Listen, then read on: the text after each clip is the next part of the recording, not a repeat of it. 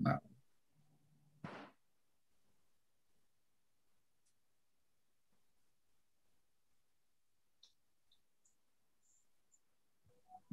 Okay. We're live on YouTube. Then we still Telegram.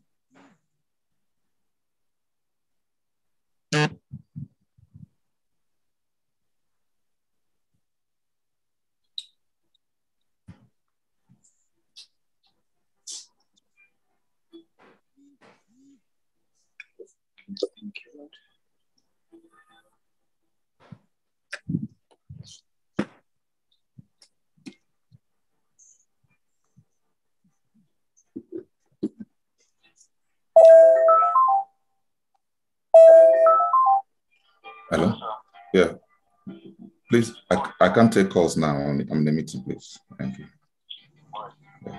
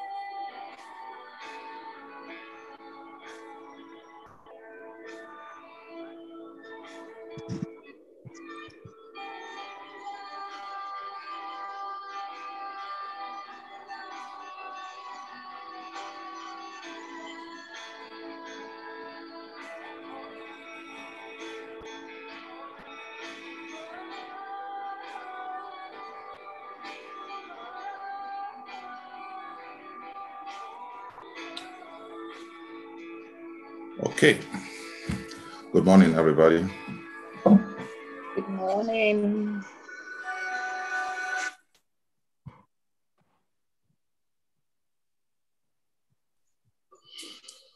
Good to be here this morning. Hope we are all doing well. Oh, yes.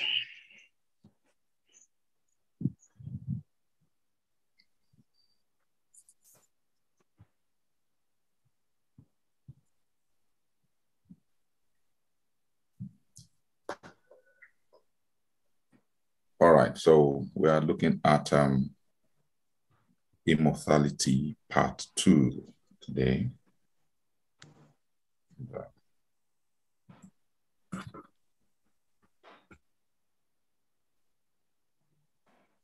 Father, we thank you for yet another blessed day. We thank you for your love. We thank you for your grace. And we thank you for the opening of the doors and the opening of the eyes and the enlightening of the hearts. Thank you for bringing us into yourself and bringing us into the revelation. Thank you for the grace to understand, the grace to learn, and the grace to explore the deep things that you have freely given unto us. We give you all praise, we give you all honor, we give you all adoration. Blessed are you, O God. Father, even as we explore today, we ask, Abba Father, that your name and your name alone be exalted in all things. Your name be glorified. Your name be lifted up on high. And that you will impress your word, even as you guide us into depths in yourself, that we may come into the fullness of that which you have freely given unto us.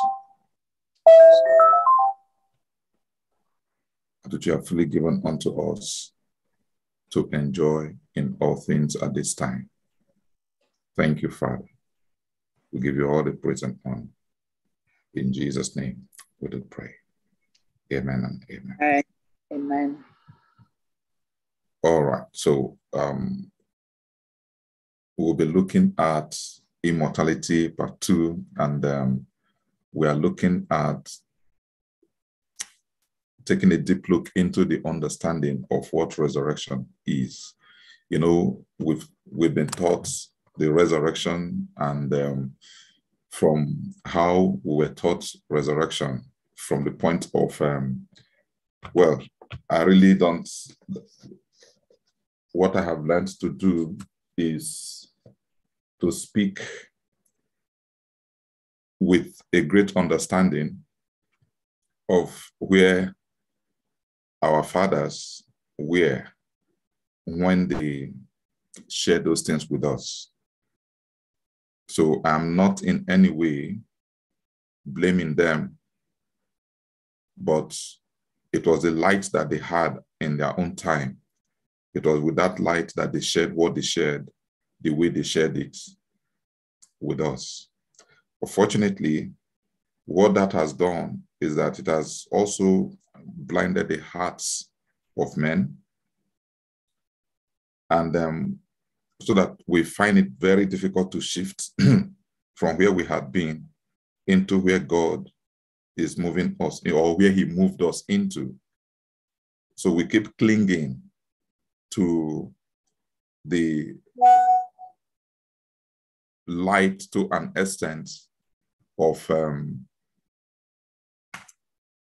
that was shared with us in the time that our fathers had the light that they had. But we thank God that God has given us the privilege to break into depths in things so that we will build on that which the foundations that our fathers laid. And you know,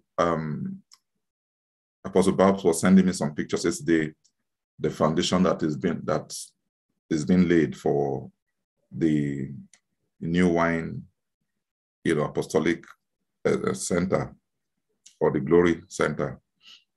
And we were talking, so we now started discussing on how long it took to build or to dig the foundation, how deep the foundation is, and all of that. So so he was saying that he didn't know that foundation takes so much time. I say, yes, foundation and finishing are the two aspects in every building that takes a lot of time. And if you think that the foundation took time, you wait until you get to the finishing. That's another aspect that takes quite a number of time, because you must get it right. Okay, and if the foundation is not properly laid, there will be no proper finishing, I can assure you. No matter how you try, you cannot correct the foundation from the finishing. And that is why foundation takes a whole lot of time. Then finishing also takes a whole lot of time, because that is the perfection of all things. That is why you see that those who began before us, like Hebrews chapter 11, the very last verse, tells us that they would not, these ones, even though they saw the promise, but they did not get into the promise. Why? Because their perfection will not be complete without us, who are the finishers, or the perfecters and the perfectioners of that which they began. So based on that, you really would not want to blame our fathers for the light that they gave us. Like I said, that light is what brought us where we are. So we must always learn to appreciate them. And I was sharing with somebody who was talking, I was talking with a young lady, and we're talking about persecutions. And not just her, some other person also sent me some things that, the challenges she was going through and all of that. And I said, you should be very thankful for those challenges. I said, because those challenges, those people who you think are terms in your flesh, those people who you think are accusing you, carrying stories like we will say, bearing even sometimes even false witnesses intentionally against us, they are actually the vessels that the Lord has ordained to help us enter into the fullness of the glory that he has already prepared for us, which this immortality is a major and integral part of. I'm taking my time to lay this foundation this morning so that we'll understand the power and, to the extent to which God has already opened our eyes to see things and to define things, but because of maybe our religious mindset and the things we've heard over time, we allowed, I'm choosing that word intentionally. We allowed a mind play, or the enemy to carry out a mind play against us in our hearts, so that we did not fully understand the implications of staying in a particular place, going around a particular mountain, even though the glory has moved on. I always like telling people when I share this kind of thing that imagine the children of Israel when they were leaving Egypt and they were being guided by the cloud, the cloud of glory by day and the pillar of fire by night.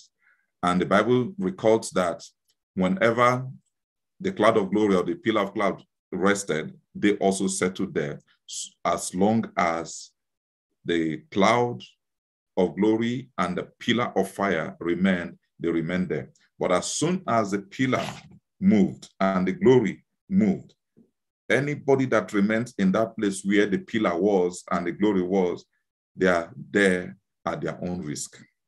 You see, there are certain places you will get into, even in hotels and eateries, you will see a sign, car, vehicles parked at owner's risk. That's exactly what happens when the cloud of glory moves and the pillar of cloud shifts and you remain in that place. You are there at your own risk. And anything can happen. And guess what? A whole lot of us have actually been in a place in this journey at our own risk. I'm trusting God that after tonight, after this morning, that our eyes will be open and that we'll be willing to leave where we had been into the places where God is calling us to occupy in himself. He has already provided a place for us, for he said, where I am, there you will be also, which means our place of occupation is in himself. And it is in him that we begin to take territories and we occupy lands and we occupy places that he has freely and fully ordained for us to occupy. It is on that note that I welcome everybody to this morning's teaching. Call it exposition, call it teaching. I was hoping, I actually desired that we'll have a kind of a declaration from the place of ascensions today, but the Lord wants us to get into this. Then at the end of this series, I believe strongly that we'll have broken into some things where we'll have some deep spiritual interactions with ourselves and as many as we want to carry along. Again, I say welcome and God bless you. All right.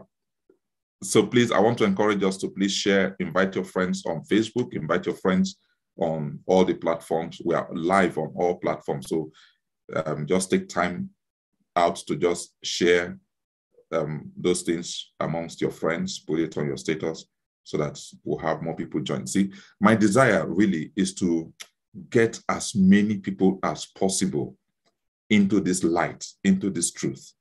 That's my earnest desire.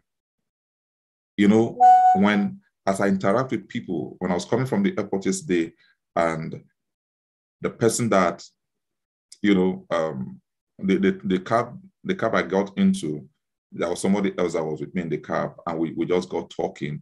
And every time I hear people talk the way they talk, it stirs up a deep heart cry in my heart. You know, I just, you know, interacting with our dear sister, you know, when she began to tell me her background, her growing up, you know, from the Muslim background, the kind of life they lived and all of that, you know, what that did to me was it opened me up again. There was this deep yearning to just reach out to these folks instead of seeing them as our enemies. You see, these guys just don't know better. If they knew better, listen, for those of us who have heard our sister Nima speak and all that, you will see that if this guy should come out of, if they should just see the light because of the foundation they were given. I don't know how many of us, our children at 9 years old, can actually memorize the scriptures, the Torah, that is Genesis to Numbers or Deuteronomy. Let me see, Genesis, Exodus, Leviticus, Numbers, and Deuteronomy. I don't know how many of us have children who at 9 years old could memorize all of that. But these people that we are saying that they want to Islamize Nigeria, look at the way they train their children. They memorize the Quran. They memorized it even before they started reading. Before they could know how to read and write, they already memorized the Quran, even from the age of 5. She was telling me that she could actually memorize, she had memorized the Quran even before they started reading. So sometimes they would just be putting their hands. It was as they began to grow, that's when they began to understand even the Arabic things that were written in the Quran.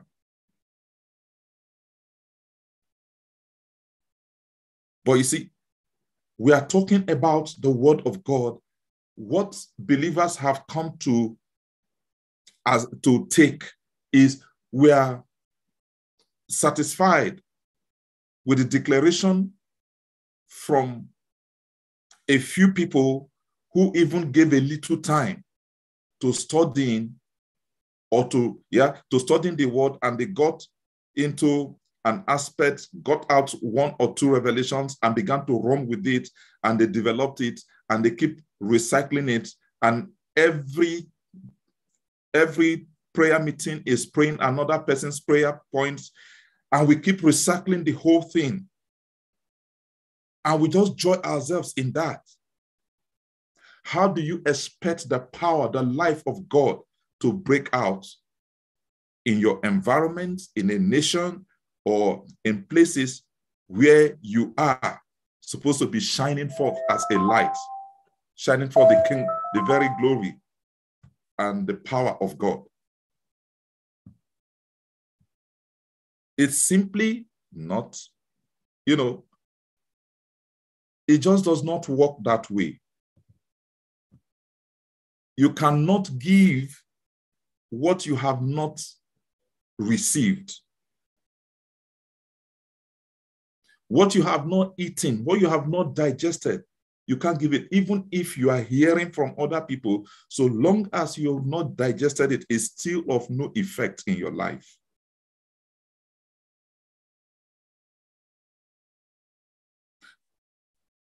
Do you know that as I began to study this immortality thing that we're talking about, I just realized that it's actually a taboo for any believer to die.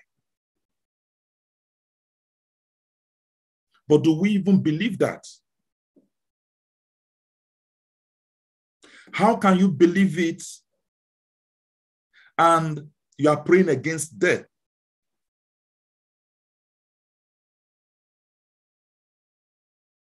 How can you believe it and you are afraid of death? When you are supposed to have Oh God, okay. We'll understand it as we go in. All right, let's look at,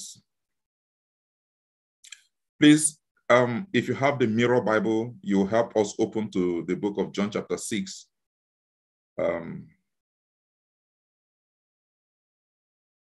Then, since we are online, we are going to do a lot of interactions.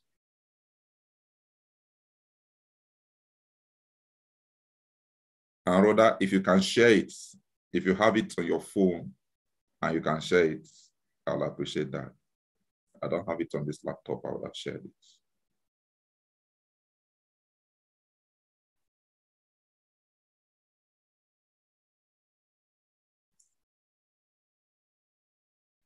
John chapter 6, also hold on. Yeah, we can actually read from, just a moment, please. All right.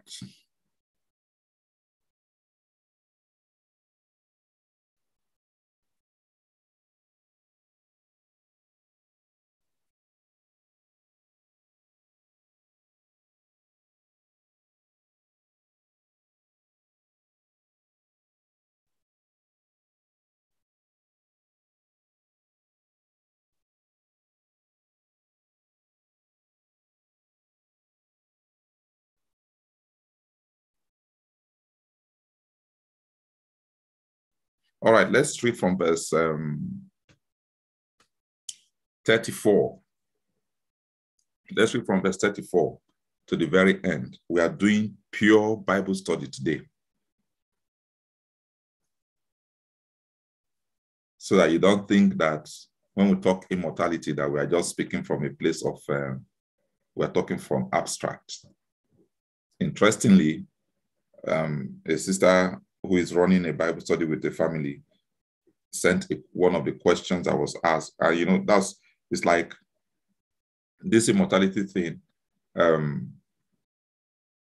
seemed to just send confirmations to show us that, yes, this is what we should be doing at this time.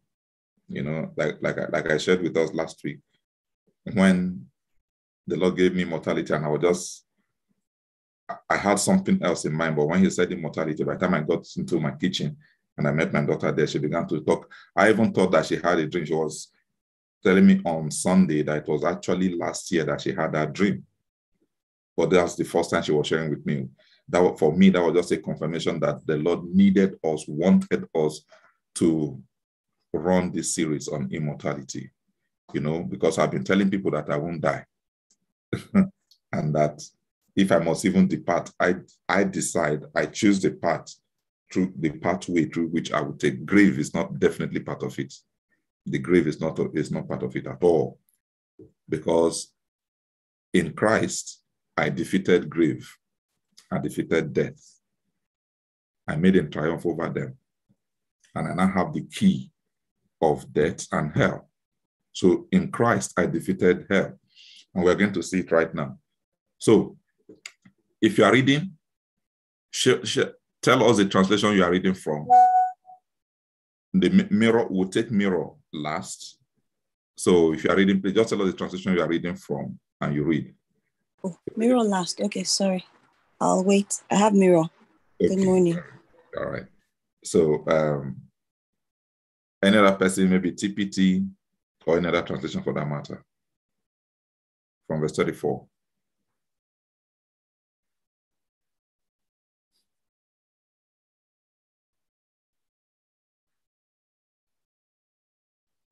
Okay, let me take... So I sent you a message. What's the message? Let me see her message.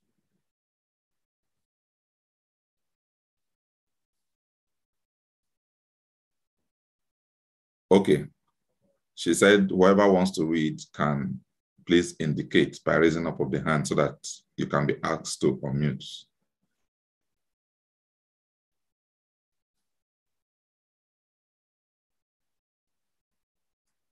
Okay, no problem. I'll read from here. So I'm just going to read the TPT translation.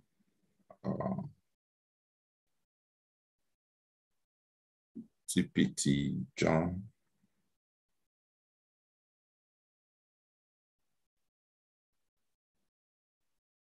John chapter 6. And I'm going to read from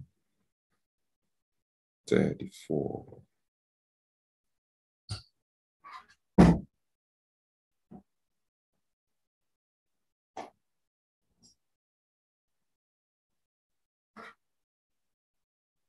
All right. Okay, let me back up a little. The truth is, Jesus said, Moses didn't give you the bread of heaven.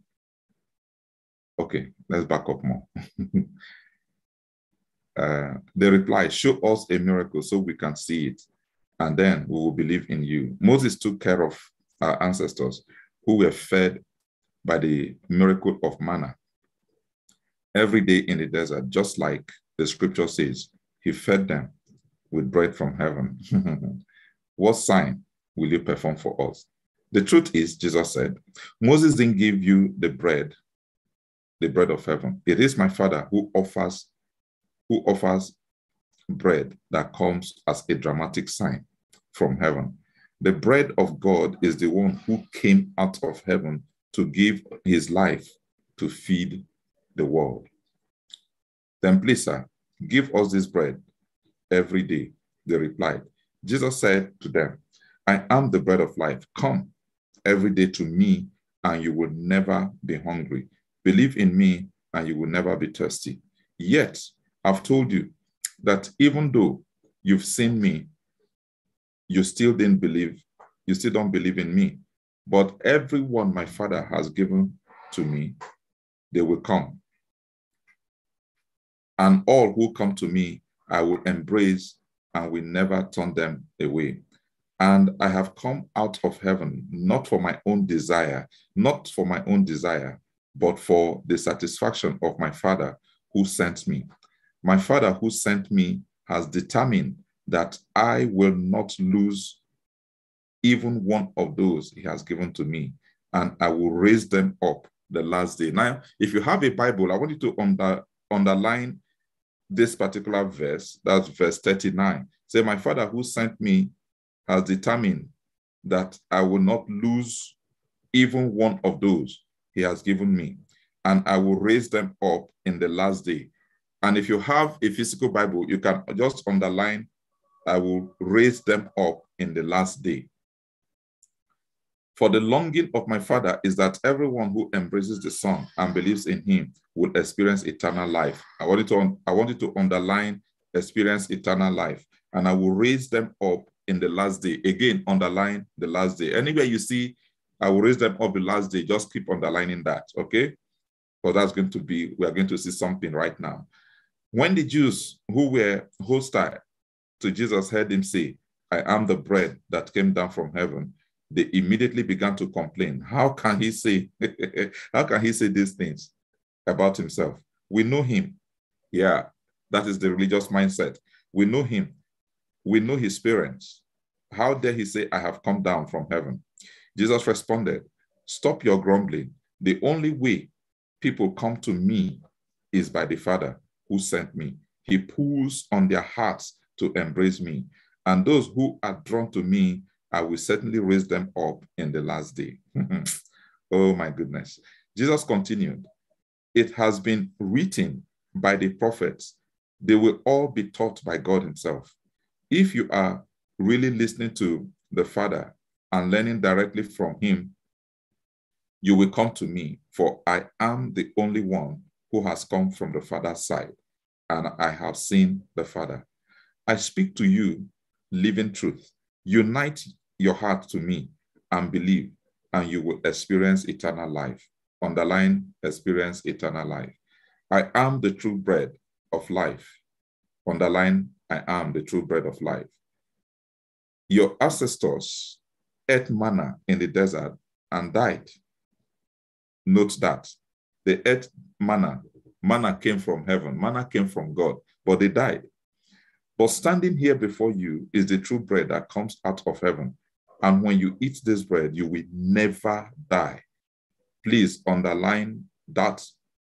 In fact, emphasize that particular scripture, verse 50. And I'm glad it's verse number 50 And there's a mystery in that.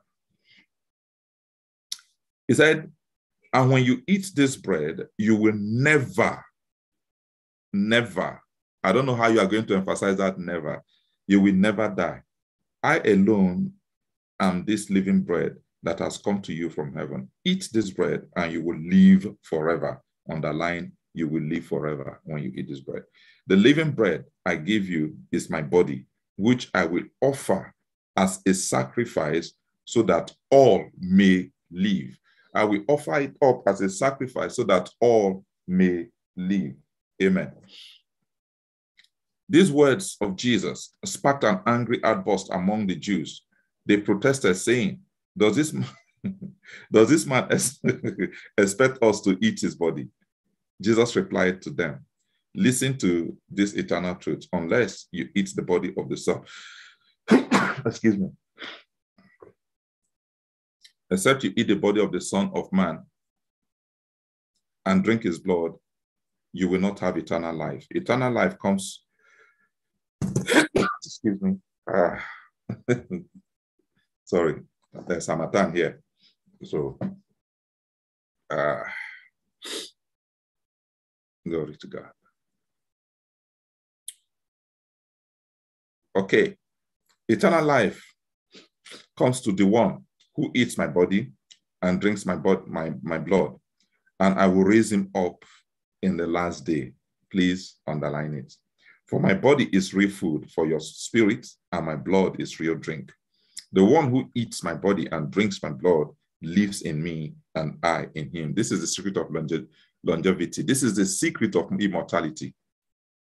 Or this is the door of immortality. This is the portal of immortality. This is also the equation of immortality. Eat the flesh of the Son and drink the blood of the Son. That gives you access into eternal life. Drinks my blood, lives in me, and I live in him. When you eat the flesh of the Son and you drink his blood, it says, you live in him and he lives in you.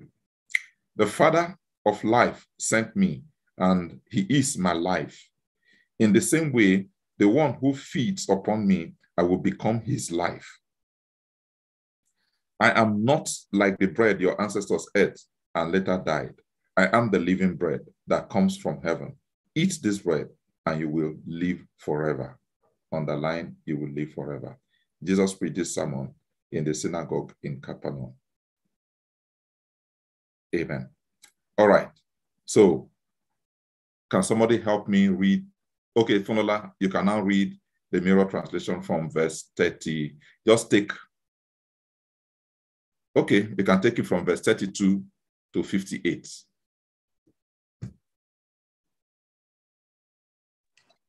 All right, sir. They said, "Oh Lord, this is the bread we crave. Give us this bread." Jesus said, "I am the bread of life. He that comes face to face with me shall never hunger, and he who finds his faith resting in me shall never thirst." Verse 36. But even though you have seen me, you are not persuaded. Verse 37, everyone whom the Father has given me will come face to face with me, and here, mirrored in me, they will see that I am not the judge. I will not cast anyone out.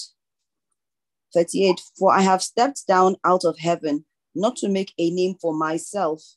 I did not come to become a mere historic hero. I have come to communicate the resolve of him who sent me.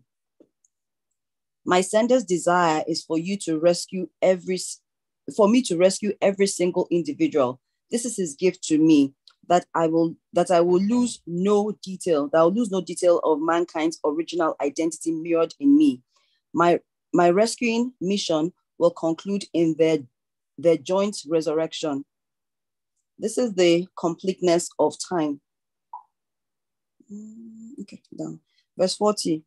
And this is the desire of my Father, that everyone who sees the Son through his eyes and finds the conclusion of their persuasion in him will resonate the life of the ages, and I will raise him up in the final day. The religious Jews were no longer paying any attention. They were shocked and offended at the idea that he said he was the bread of heaven, bread from heaven. They reasoned that since they knew his parents to be Joseph and Mary, he had no valid claim to any heavenly source. Verse 43. Then Jesus addressed them, saying, "Your murmuring and reasoning among yourselves will continue to veil me from you." 44. No one is forcing you to believe. It is the Father who sent me who draws you to see me face to face. Only once you've seen how in the mystery of God I mirror you. Okay, sorry. Let me take that again. No one is forcing you to believe. It is the Father who sent me who draws you to see me face to face. Only once you've seen how in the mystery of God I mirror you, will you understand that I will co-raise you in the grand finale of my mission. 45. It is written in the prophets that every single individual will be taught of God. To hear the Father's instruction concerning me is to come face to face with me. No one has seen the Father except the one who proceeds from him. He is most intimately acquainted with the Father. Of course, absolutely certainly do I declare to you that anyone whose faith ultimately rests in who I really am is this one. In this one, the life of the ages. In this one, the life of ages resonates. I am the bread of life. Your fathers ate the manna in the wilderness and died there in the wilderness. What you have here is me standing face to face with you, is the very substance of your life, the bread descending out of the heavenly sphere for everyone to eat their full and not die. I am the living bread.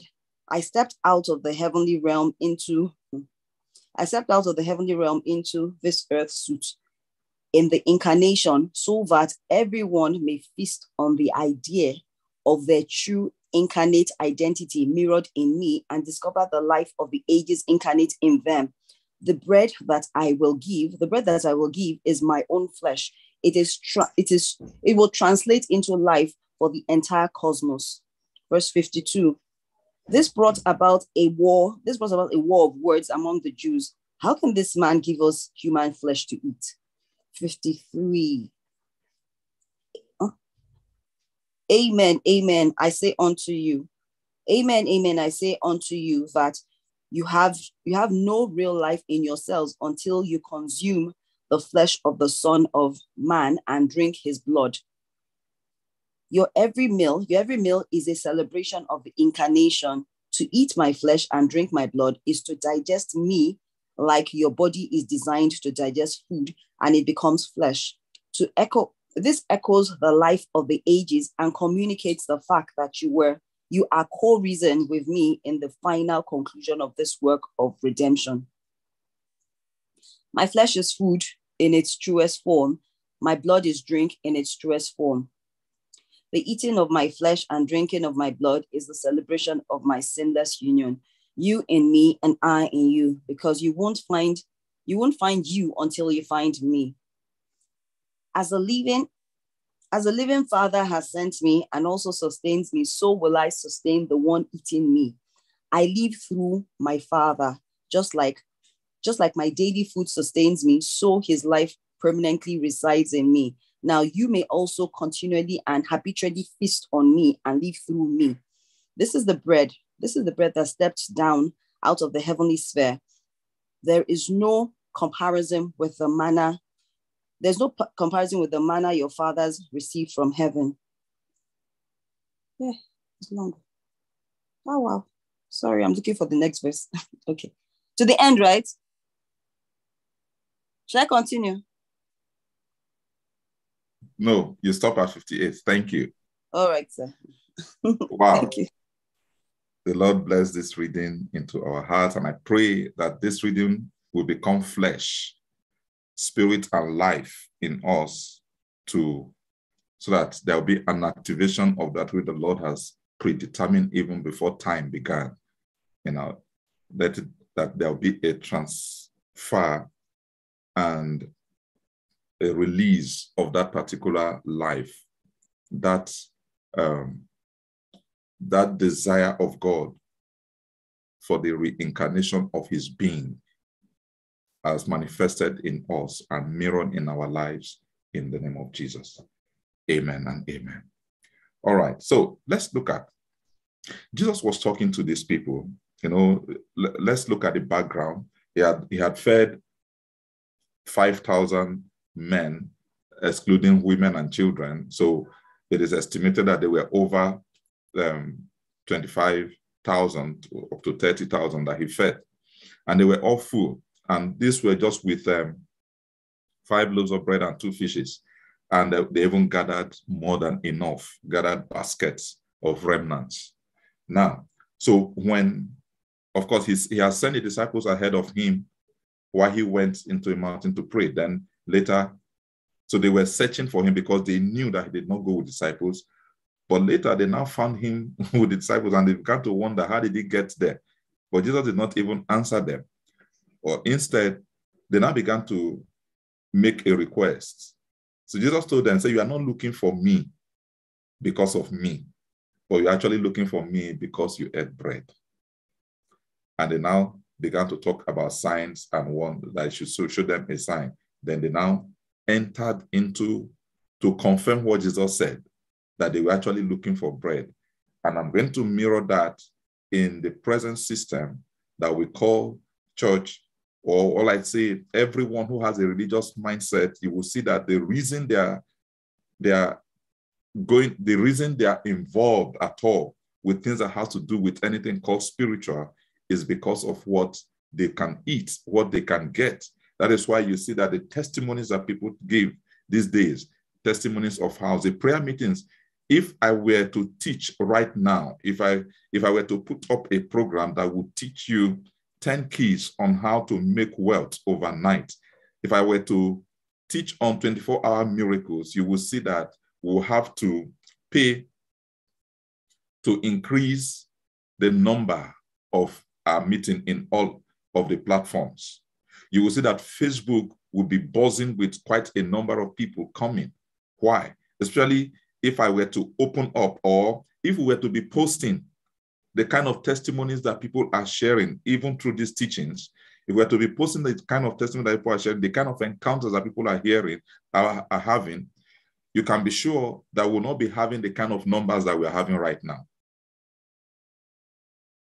But you see, because this particular one that they need, the enemy kind of shield them away from it. Hearts are not open to receive it. Why? Because it's not telling them how they can meet or receive the answers to their immediate need.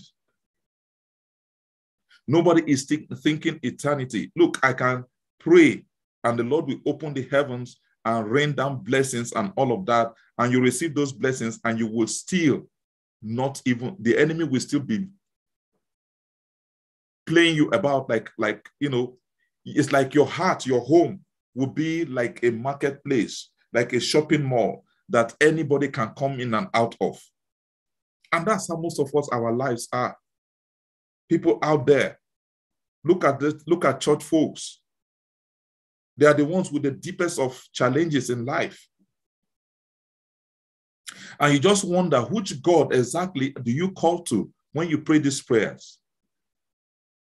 You know, people tell me that I have waited, I have fasted, I have done this. I went on 40 days, I went to this mountain, I went to that mountain, and yet they are still having the struggles. And I ask them a simple question: how is your study life? 0. Meanwhile, that is what you need to overcome all of those mountains you've been going. You don't know that you yourself, you are a mountain. People should come to you. So Jesus was telling them the same thing, the same challenge that we have in this present time. It was even in the days of Jesus when he walked this earth. So he said to them, the reason you are coming to me is not because you want to see me or you want to know me or you want to have an encounter with me. The reason you are coming is because of the bread I gave you to eat. And they now began to confirm it. One would have thought that they would have said, yes. But look at what they said. It said, show us a sign so that we'll believe you. Just the way Moses gave, gave the children, our ancestors, manna, bread from heaven, in the wilderness. Which means they didn't even know. They didn't even read their Torah to understand that it was not Moses that gave them that food, because remember that when they began to complain, God was the one that called Moses and said, I will feed them. And by the time they woke up in the morning, they saw manna everywhere. After God had instructed Moses on how they are to feed on that particular manna. And the Lord was giving them a sign that you are to eat, you are to gather just for one day. And that tells you something, that what even the revelation we are feeding on right now, if you say that I have this one there, this is all I need for the next 1 year, you will die by the wayside. That is not eternal life. You have to eat of this bread on a daily basis. You have to partake on this flesh and this blood on a daily basis. It's a fellowship of life. That is what puts life into, that's what injects life. That's what injects eternity. That's what injects power. That's what injects immortality into your being. But when you just think that it is about, one vigil, one prayer meeting, after another prayer meeting, after another prayer meeting, then you join platforms for declarations and all that. You read, the various what they call it, devotionals and all that, but you don't have a personal revelation downloaded from the place of a personal fellowship where you have your own personal study of the word, fellowshipping with the Lord. Listen, you are not doing yourself any favor. You are not doing yourself any favor. There are things I will say about the prophetic now because I don't want to be misunderstood. But listen, even the prophetic that just comes to declare, I see you doing this, I see you doing that, I see you doing that, is still not the place that you want to be. Any prophetic that will not open a doorway for you to access the deep things of the kingdom, where you can actually fellowship with the Lord and gain ascension heights into glory realms. Listen, I will say after a while, separate yourself from such a prophetic ministry, including me. If that is what I'm doing for you, after a while, separate yourself from me and go seek God for yourself. Because I'm not helping you. If every day I come here, I declare, it's not as if I don't see those things and I declare what I'm seeing, and you keep. There was a time when we were doing prophetic, when we were doing all those ascensions, there was a time that people will wait till the end. When they know that declarations would have started, that's when they will join. They are not doing themselves any favor. Because to sustain, to engage, and to break into those things that were declared, you need to understand the teaching. Something led to those declarations. They did not just happen. And for those, there's a sister that keeps having encounters. Why? She goes back to listen to the teachings and she's asking questions. Yesterday night, I was answering questions that she was asking. And guess what? Like I've told us before, we took a particular topic, the question mark, and we told us that the questions are keys to unlocking portals. Permit me if it looks like I'm being hard this morning, but you see, if we are going to break into this life, into this immortal thing, if we are going to break into this eternity, we need to be hard on ourselves. Just like you see, Jesus, after he shared this truth, by the time you read further, you see that after that, many of the disciples, they departed. Jesus had to turn to the 12. What about you? Are you leaving also?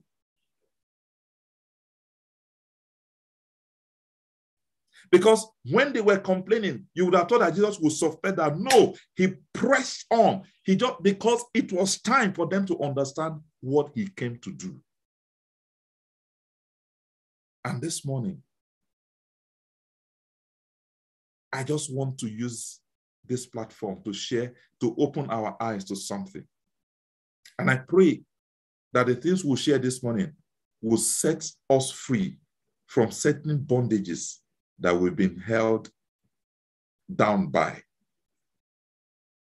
through the ages. And after now, I'll encourage us, let's share this teaching, share the YouTube, share the Facebook. Let's share it. Let's spread it to people. Make notes on them, introducing the teaching to them, why they have to listen to it. Because what I'm sharing this morning is not just for us. It is for as many as we can reach out to. This is an outreach to the church, an outreach to believers, and a call to awaken from the slumber, the state of slumber that we had been. Lord will help us in Jesus' name. Now let's take a look at it.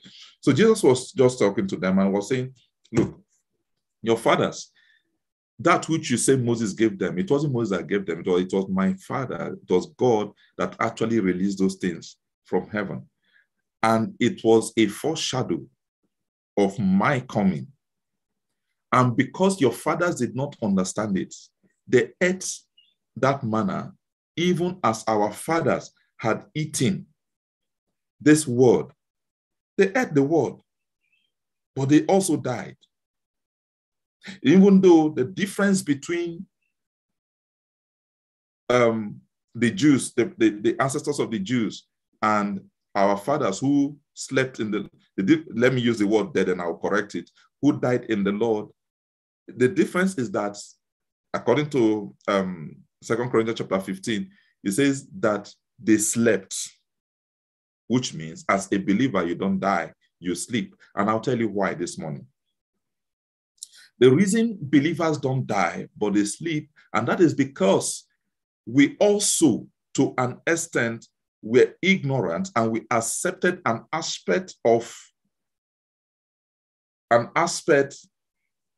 this truth, but will not accept the totality, the completion of what Jesus came to show us, what he came to mirror in himself through us to the world. Because we did not quite get the full picture, is why we see that people, even after eating and are partaking of the word, they still died. Why? Because somewhere in their hearts, they believe that sometime, someday, everyone born of a woman that is in the flesh will die. But you see, this is not a complete and total truth. It is only truth so long as you believe it.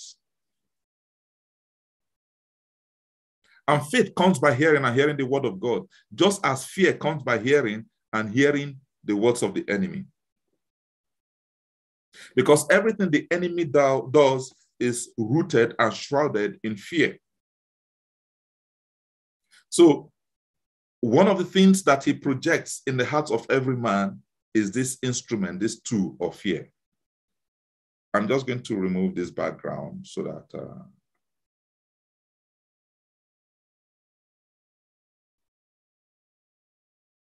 no, don't worry, don't stop the recording. Yeah, because I just saw that parts of me were disappearing and it's not too good on YouTube. All right, now, so like I was saying, what we don't know is that there is a projection of ignorance that keeps playing in the heart of man. And that projection is what the enemy capitalizes on. It is called ignorance of who we are, our true identity as mirrored in Christ. So at the end of the day, the issue of identity, if not properly dealt with, the enemy will continue to capitalize on that to rob us of the eternal life that Jesus, that God wrought in his Son when he laid his life down for us. I'm not going to rush this teaching. So I'm going to take my time to deal with it. Thank God we are all in the comfort of our homes and, of course, offices. If we don't finish it today, we'll continue next week. But you see, my greatest desire is that we all come into the fullness of this. So that, yeah, let me say this. So that even if we were to sleep, the sleep of eternity, in our sleep, in that sleep, we can actually say, no, my body will not be buried.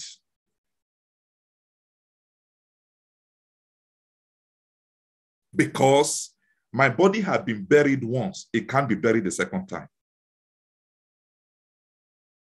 And that's what we want to look at today. We want to understand the resurrection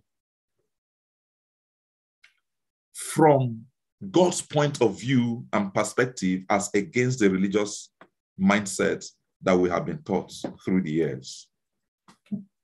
I pray that the spirit of religion will be broken and destroyed completely from our hearts in the name of Yeshua HaMashiach. Amen and amen. All right, let's move on. You remember somewhere in Hosea, I think chapter 6, where he began to talk. He said, come, let us return unto God, and he will heal us. He said, after 2 days, he will revive us. Then on the third day, he will raise us up. Resurrection. On the third day, he will raise us up. People have not really understood the mystery that Hosea prophesied in that place. He was actually talking about the death and the resurrection of Jesus Christ. Now, the death of Jesus and the resurrection of Jesus, but now in the Christ. Jesus, there's a reason I said underline everywhere you see, I will raise him up on the last day. Underline it, underline it, underline it. There's a reason I said that, because that is what has caused confusion in the hearts of men, even preachers, even the greatest preacher. The greatest men of God have actually made that error. That is why you will see that they have taught us that do everything you need to do now and walk right, so that when you die, you will make heaven. Oh my God. That is one of the greatest error that the enemy have used to hold men bound, so that we now got to the place where we accepted death as part of the curriculum. No, death wasn't part of the curriculum. Remember that death was as a result of sin. And if you have been restored in Christ, why would death still be part of the curriculum? Death was eliminated. And guess what? To even show you, Jesus, when he went into the lower part with you and I, let me correct it. When we went into the lower parts of the earth, when we went into the lower part of the earth in Christ, in Jesus, we made a public show of Satan, his cohorts, and we took the key of death and hell from him, so that the keys of death and hell are now in our hands. Why? Why am I saying so? Why am I using the word we? Because I am a joint heir. I am co-seated with him upon the throne. He is the head. I am part of the body. So if I'm part of the body, everything he is, I am. I am mirrored in him. He is mirrored in him, in me. I in him, he in me. We are one in the Father. So because of that, everything he did, I did. Everything he is, I am. Where he is, I am there. What he does, I do. Am I making sense? Please, I need response now. Am I making sense? Yes, you are. Thank you. It's important that we come to know this truth. It's important that we enter into this light.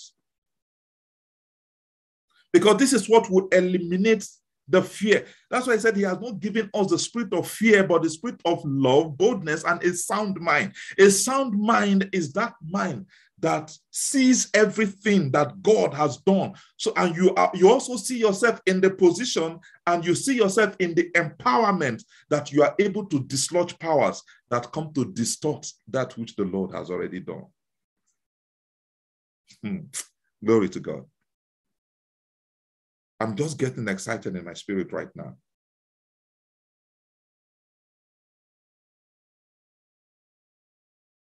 There is something that Jesus came to do. When he came, I will keep saying this until it sinks into the heart of somebody. When Jesus came to mirror your life. Jesus came to show you how you are supposed to live, the life that you were ordained to live,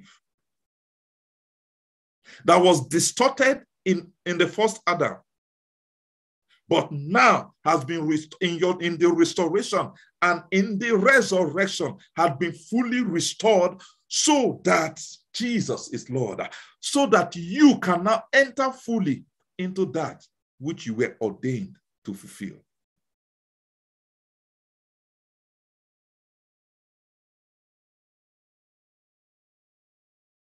I am praying this morning that somebody here,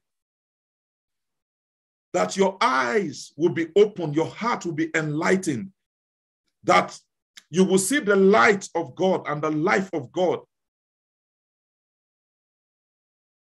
that he has so shone upon you, and that you will see the pathway of life that he has created and he has opened up, and the secret stairways that leads to the very heart of the Father.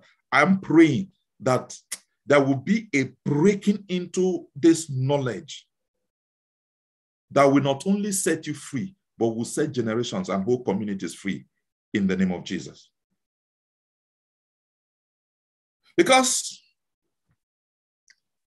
you see, when we talk about anything at all, when you understand the life that God brought you into, there are quite a number of things that you have struggled with in life.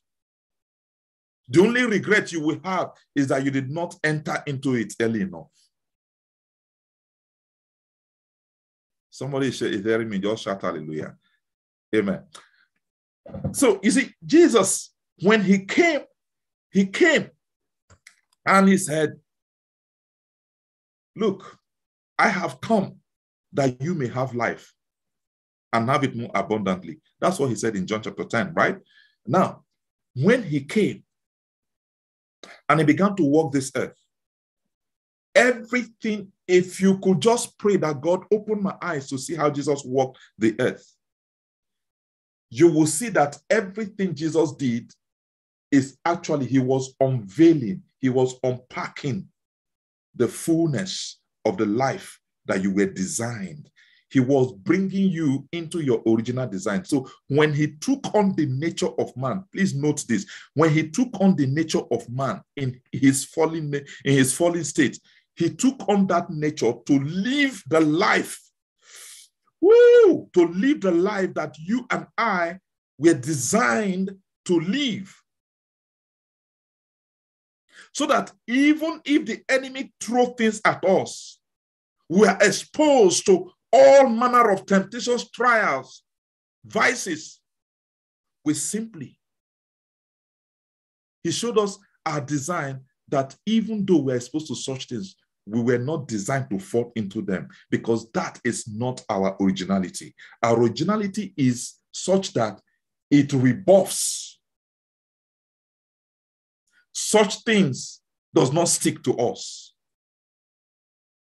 That is why he said, though you are in the world, you are not of the world. That was what Jesus, that is the life that he lived. That is the life that he reflected. That is the life that he mirrored. He was in the world, but he did not act as somebody who was of the world. So that was why he could say boldly that I came from heaven.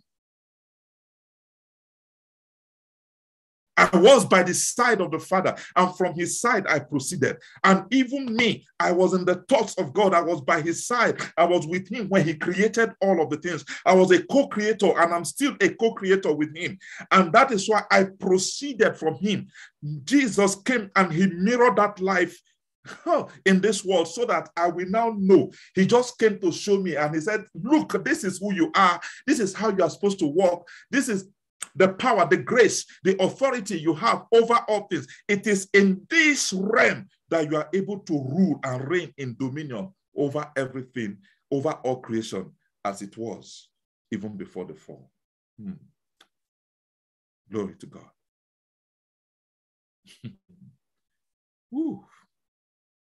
So when he kept on repeating, he said, I am that bread that came from heaven. I am the bread of life. The bread that your ancestors ate in the wilderness, the bread that our fathers ate and they died, is because they did not have a true understanding, a true revelation. There's a place in the epistles where Paul began to write. He said the bread that they ate in the wilderness, he said they ate it. They ate that manna, but it did not mix. The word they heard did not mix with faith in their heart, which means they were just eating to feed their belly. Just as we see in the present system, all we are doing, even preachers, they are feeding people with ordinary bread, something that they would eat, house, visa, football, all of those things. Bank account, 24-hour miracles that they cannot sustain because they don't have the wherewithal, they don't have the knowledge.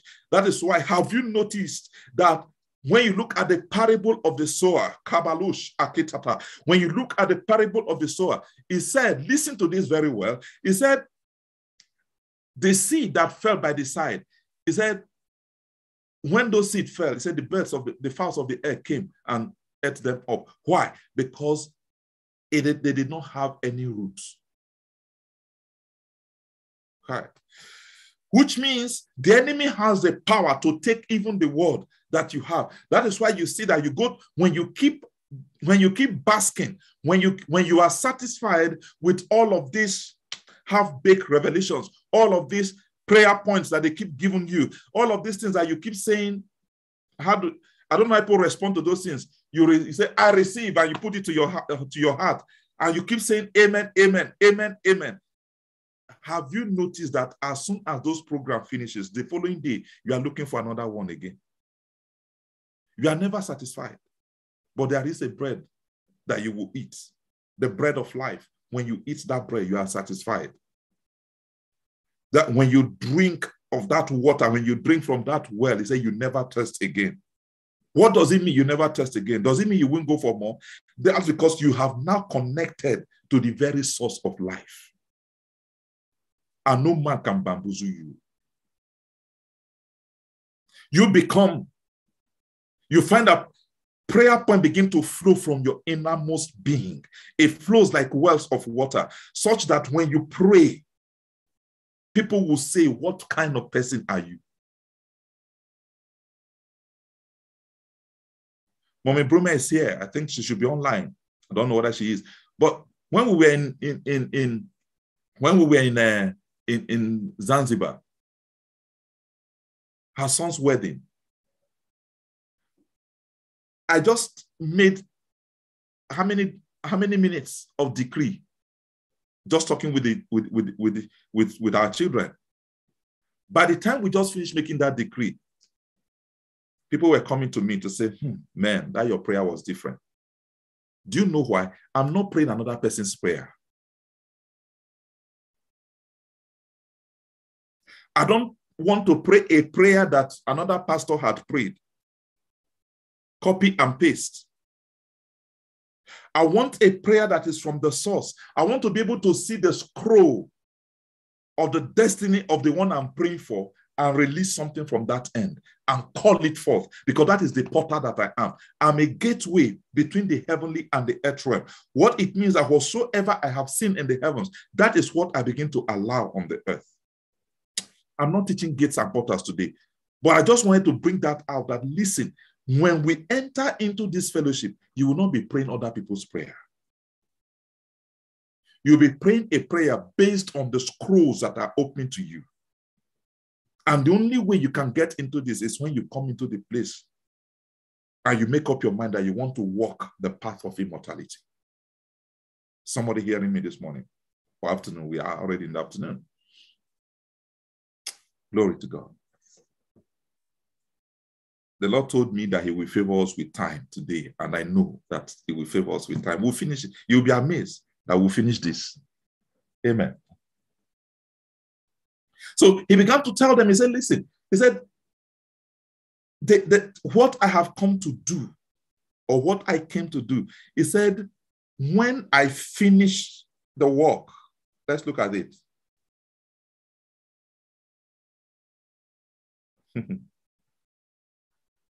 Wow.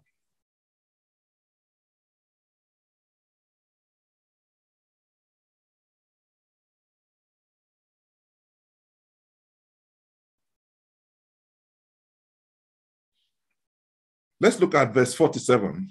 Okay, let's back up a little. I want to read something out.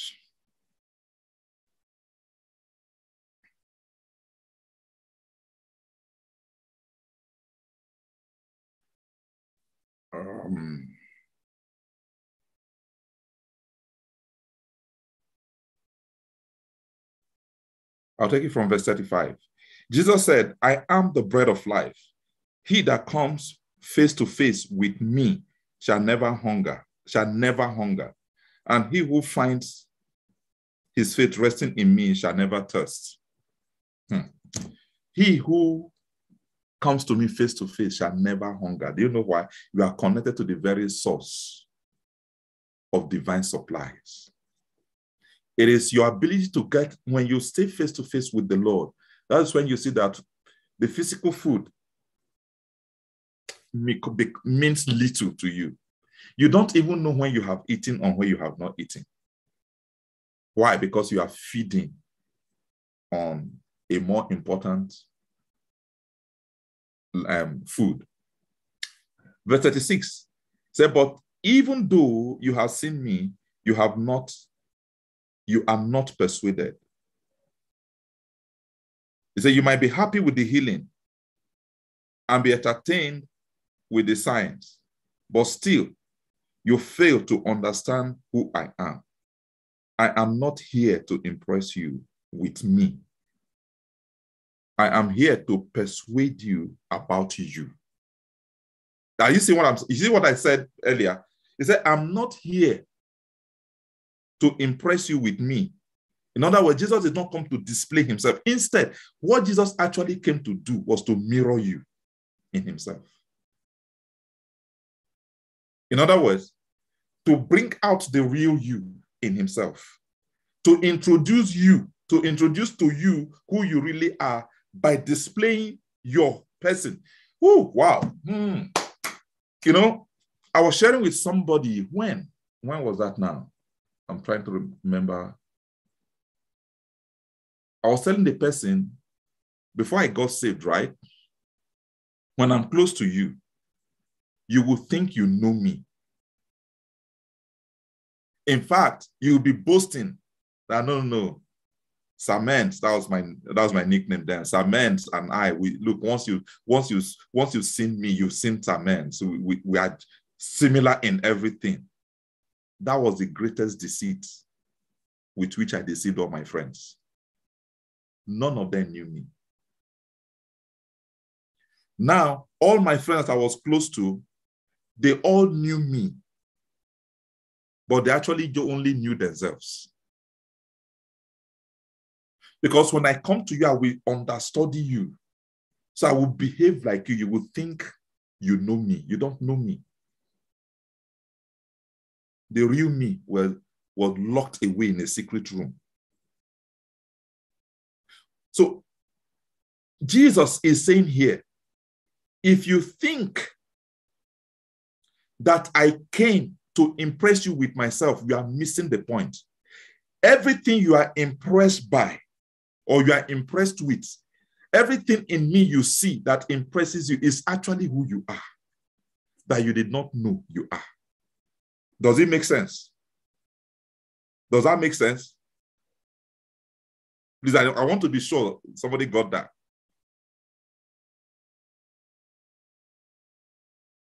You can unmute your mic to respond, please. I need to be sure somebody got what I'm saying. All right, thank you. You see, until we come into this reality, into this truth, into this unveiling, we will not begin to appreciate what Jesus came to do. So that is why when I hear people say about Jesus, and the reason Jesus did that was because he was God, that's a lie. He came to show you who you are. So everything you saw him do that you are so impressed by and impressed with, that thrills you, that is who you are. The reason it's thrilling you is because you are seeing your true nature. There's somebody here right now that is listening to this teaching, right? You will see that there's a joy bubbling inside you because all of a sudden you are connecting with the real life, your real person.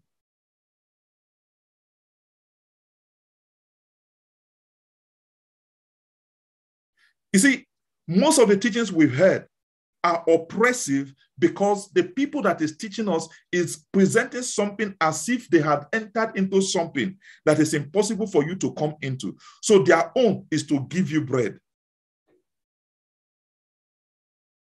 So you keep coming for more.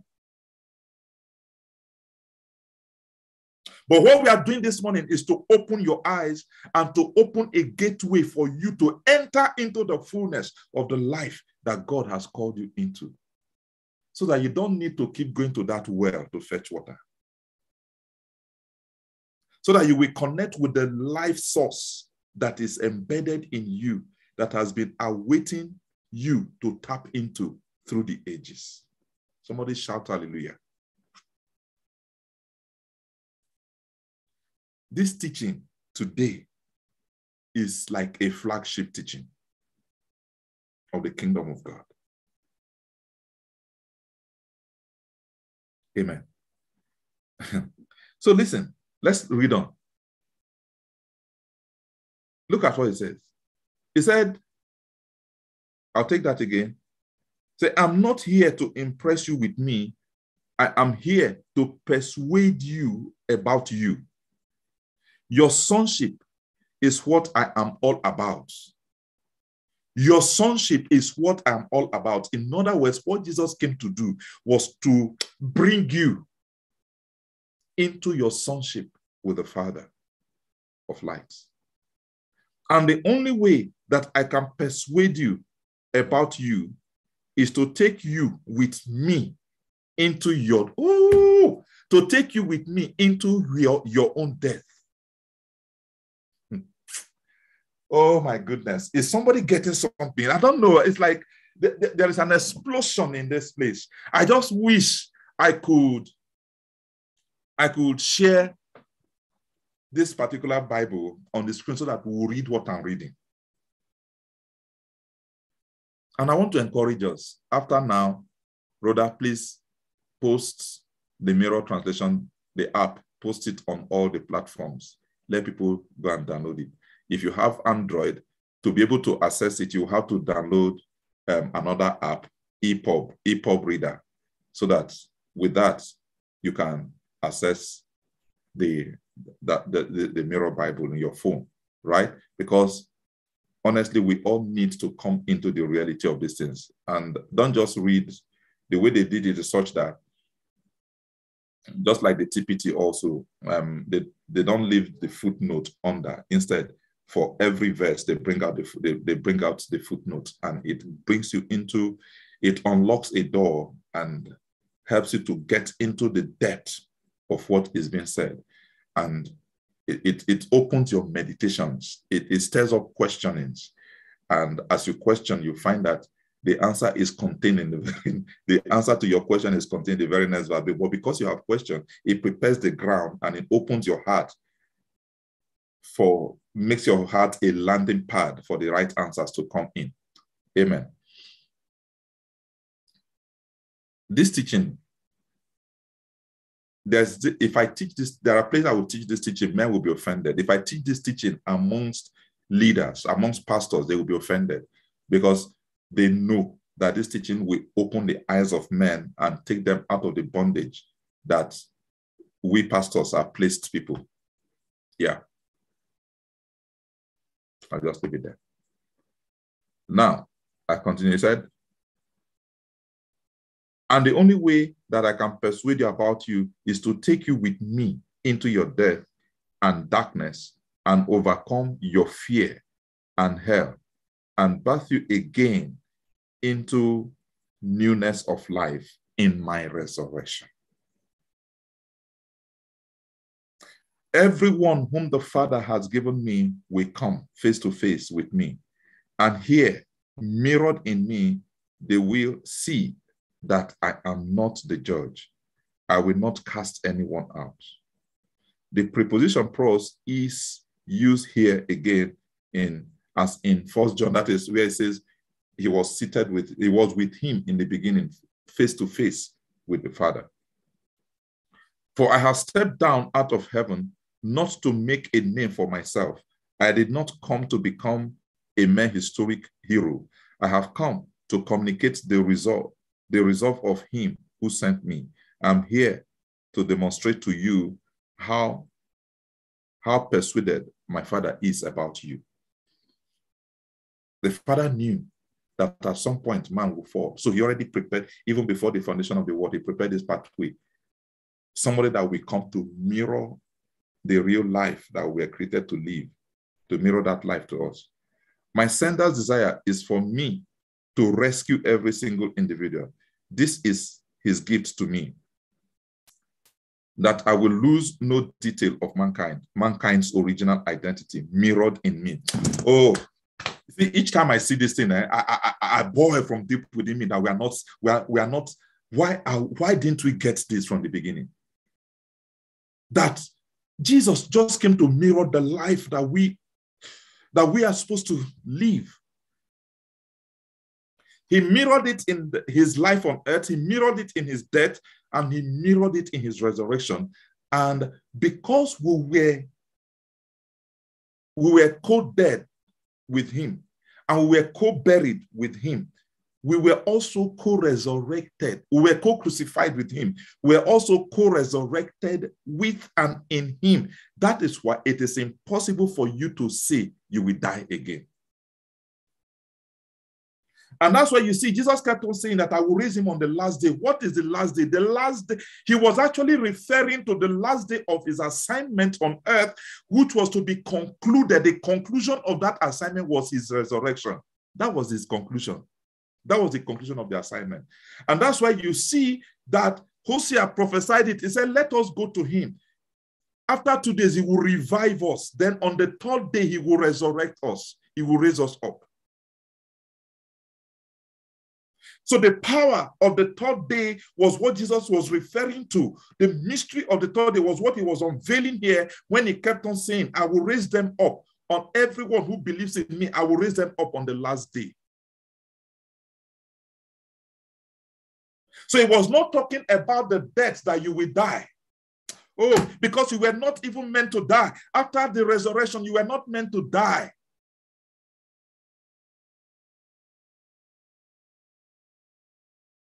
And for those out of ignorance who slept because they wanted to sleep, if they knew that it was time for them to go, they could have actually asked the Lord, okay, send the cloud, or send the whirlwind, or send the chariots of fire, or just show me the pathway of life. Have you not heard that with thee is the fountain of life? For in your light we shall see light. With thee is a fountain of life. What is the fountain of life? The fountain of life is the fountain of life. What it means is that out of him proceeds life. And if you, so long as you are drinking of that fountain, no death can affect your body.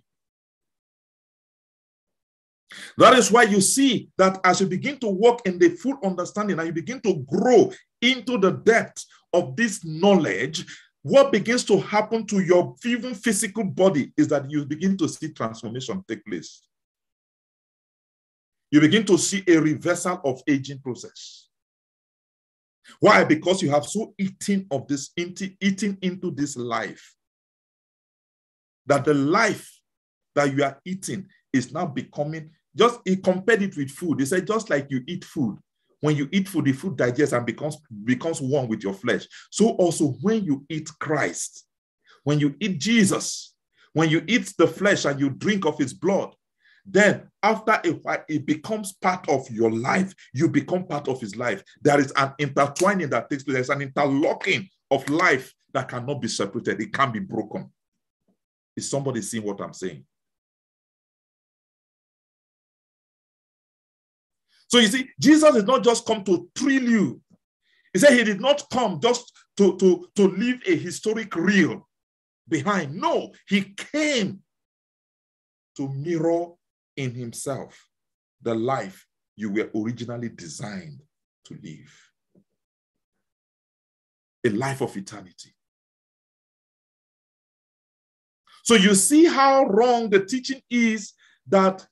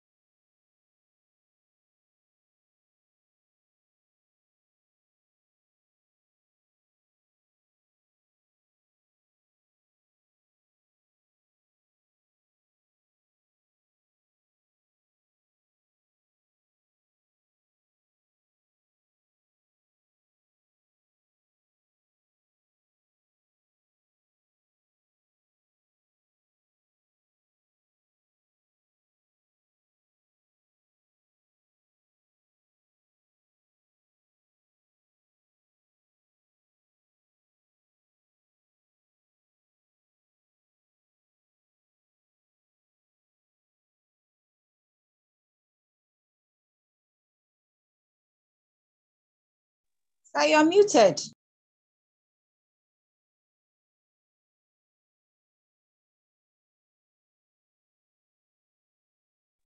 the Wi-Fi got very hot, so I need to.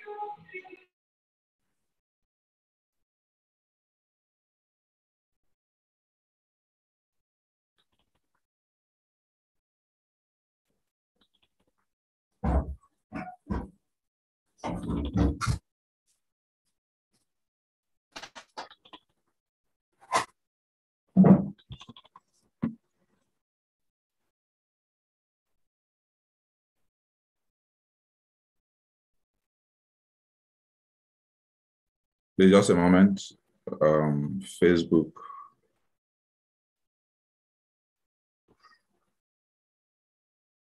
Just a moment, please. Just a moment, please.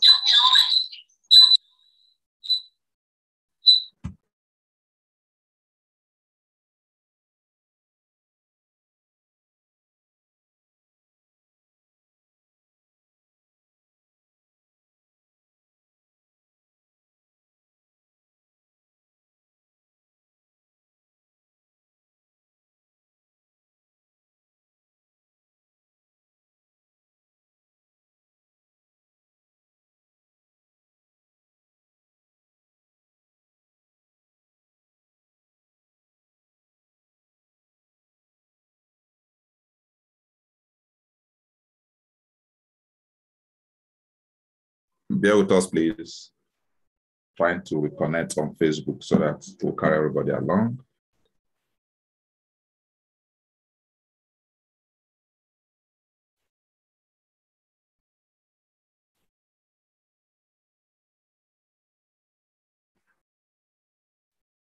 So your Telegram is muted. No, Telegram is on. I was muted before, but it's on now.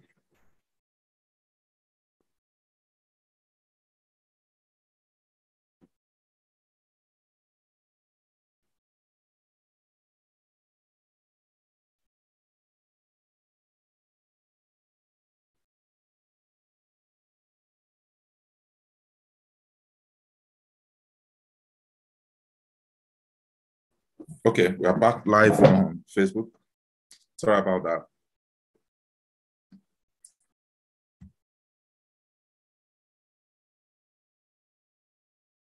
So, like I was saying,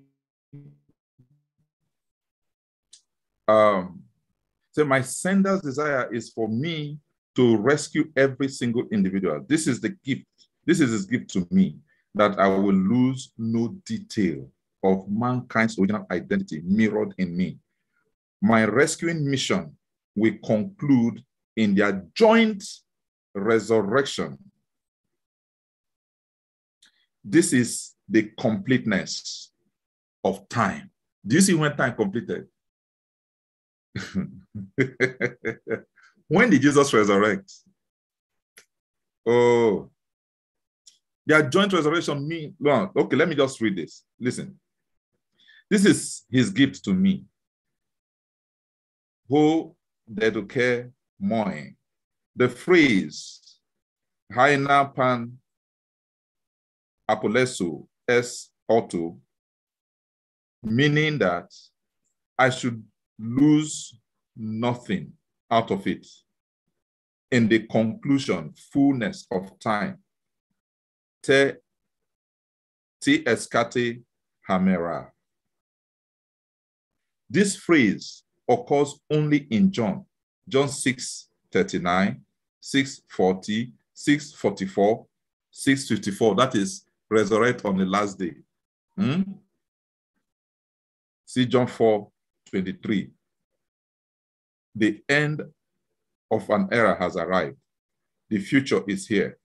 Whatever prophetic values were expressed in external devotional forms and rituals are now eclipsed in true spirit worship from within, face to face with the Father, acknowledging our genesis in him. This is his delight, The Father's desire is the worshiper more than the worship. And what we see is that, every time we pray prayer, asking, and we don't listen to what he has to say, not knowing that he also enjoys. Okay. Okay, let me see if I can do this in 2 minutes. Lord is just asking me. I just saw something just, pointed at me right now. What I try to do is to listen to scrolls. I listen to scrolls as they unveil, and I speak as I see. And I'm just seeing something right now, as was just pointed at me, was showing me a husband and a wife.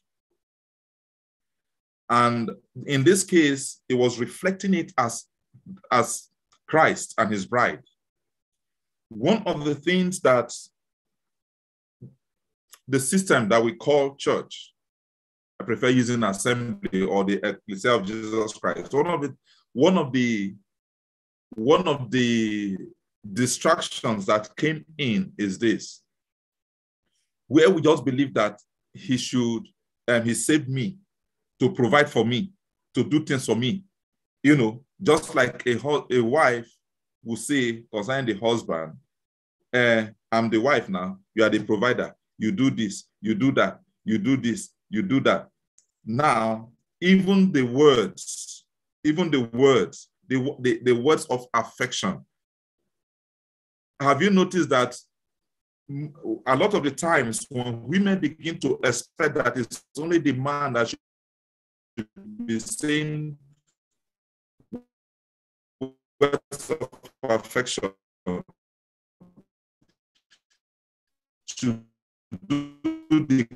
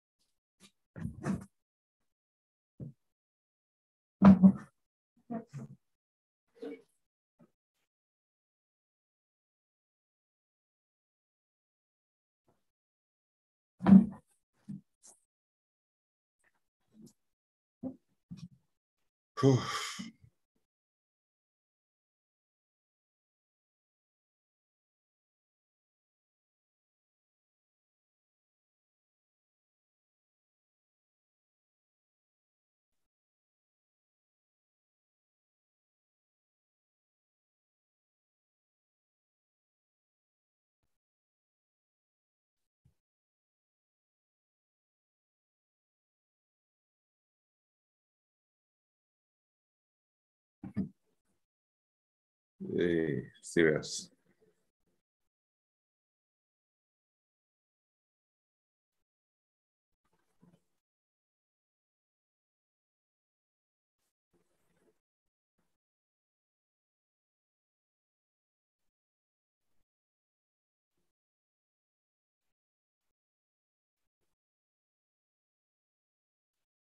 Please, we are waiting to connect to Facebook.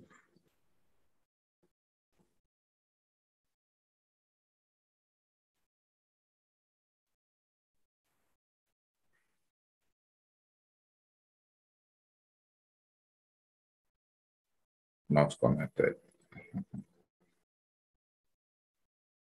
Okay.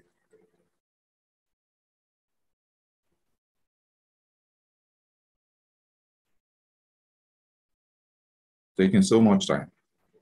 Sorry about that. Okay, I'm back. Kai, it says I've ended again. This is serious.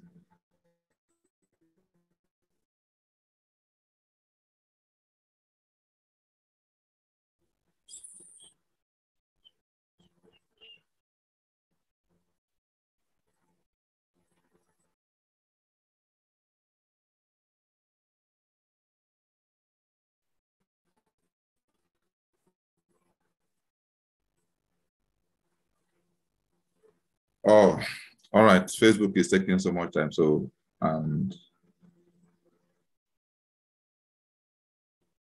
we have to just continue.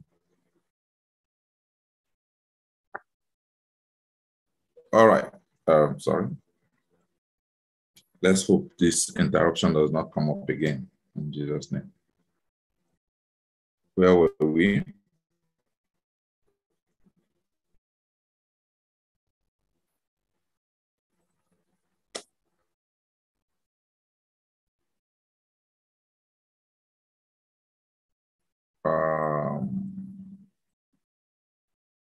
Okay. Yeah. I was saying that when we come into this place of understanding and knowledge that our lives, God is not just interested in all of those prayers that we pray, it's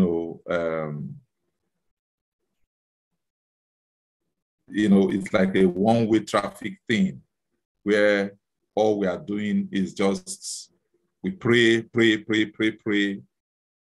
We are not having a discussion or in fellowship and interaction with the Father of lights. Is it? God is more interested, the Father is more interested in your person than in whatever requests, than even the worship. Lord, I exalt you, the exaltation that you're even exalting him. You see, that is not the greatest exaltation you can give to the Lord is yourself. When you give him yourself, like I was saying, yes, I remember what I was saying now. See, God also wants that hug. He wants you to hold him.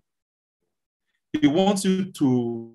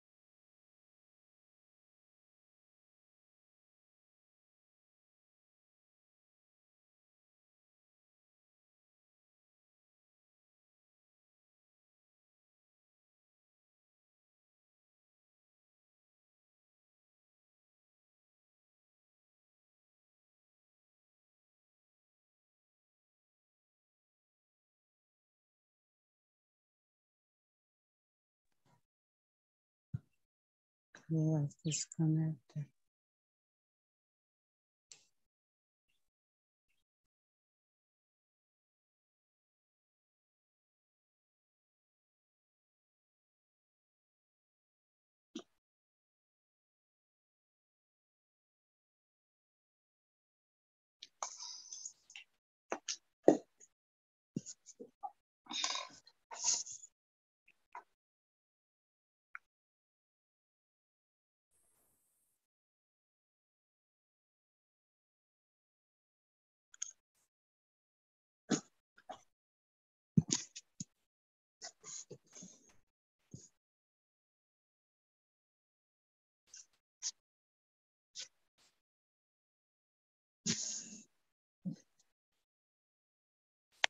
Sorry, network issues.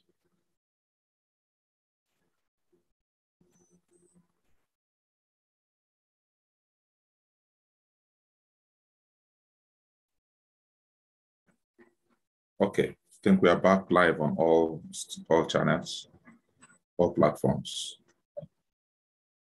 All right, so like we're saying, I don't know where, can somebody just, so that I'll pick it up from where, because maybe it cut off or it froze on your end. He said the Lord also needs to be hugged. Okay, Thank thank you. Hugged. Thank you. Now, so you see, God needs that he wants to be hugged. He wants those pet talks. The I love yous, the I care very much about you. All of those things that we tell one another. Ladies, those things that you expect your husbands, wives, those things that you expect your husbands, ladies, those things that you expect guys to tell them to God. And wives, practice it with your husband. You know that when you practice with your husband, those talks that you're expecting to hear from them, the way you want them to relate with you, when you practice with your husband those things, you will be amazed. When you get into the place of fellowship with the Lord, it becomes a natural. It becomes a natural. You know, I once asked a lady who finds it difficult to tell people, I love you. And I asked her a question. I said, do you ever tell the Father, I love you? Guess what? Her answer was, he is the Father, he is God. Though. How can I be telling God I love you? You see, carnal mind. Carnal mind. He is, if the Father, if God, we say that he is love. God is love. He's an embodiment of love. He is not an embodiment. He is love. Everything love flows from him. And yet you say that you are one with him and you cannot express his life. Or don't you know that his life is love? Nobody can express the life of God and people don't see love. So when you say because you are angry with a friend, you are angry with a sister, you are angry with a brother, so because of that, you cannot say you love them.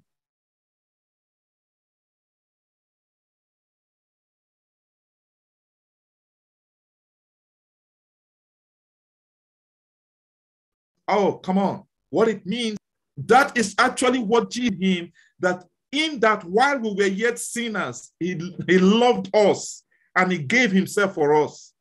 Being sinners meant that we were alienated from him. We were like enemies of God. But he loved us. You now begin to understand when he says,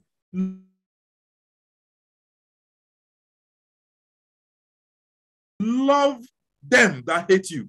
Love your enemies. Bless them that curse you. Every time you do that, you're actually expressing God. And you are creating that environment of God. Like I said, I needed 2 minutes to share that. But I think wow, this network robbed us of our time. Let's see how far we can still go. He said, and this is the desire of my Father, that everyone who sees the Son through his eyes and finds the conclusion of ace, their persuasion in him will resonate or echo the life of the ages. And I will raise him up in the final day. Now, let me read that final day.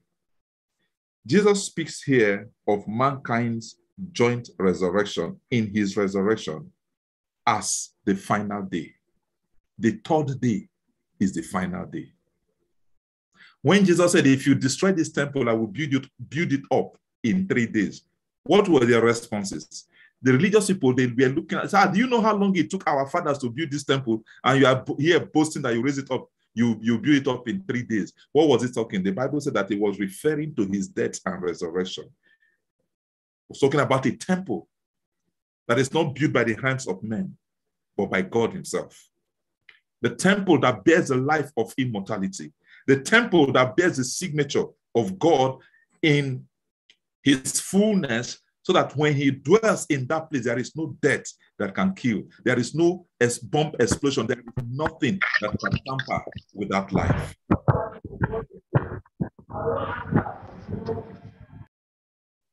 That is the final day that he was referring to. That is the final day that was prophesied in Hosea, that on the third day he will raise us up. This is the resurrection that Jesus was referring to.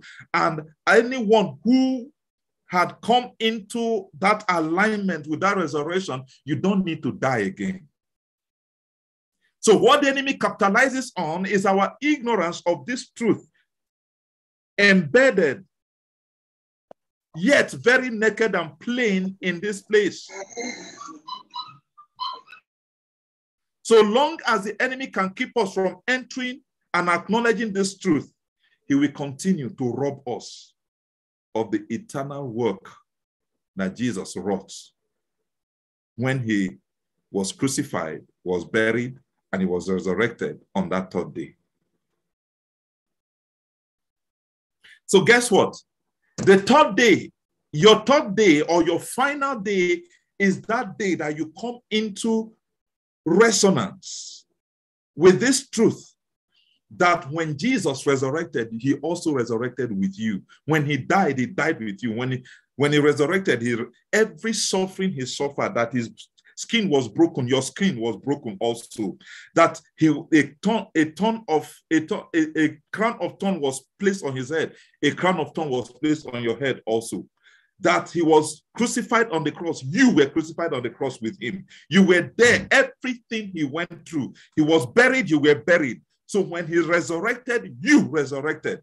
The day that you come into resonance, the day that you come into the reality, the day that you come into the light of the fullness of all that he wrought, that day, your resurrection, you have entered into your final day. Your resurrection is complete. You don't need to die anymore. That is why I said, even if you know, when you know this, when you have this knowledge and something happened and they say this man has slept the sleep of death, look, because you are still hovering around, you will get back into your body and you say, hey, body, you are not meant to be buried. So get up, because together we will be in the place where I am. There you will be also.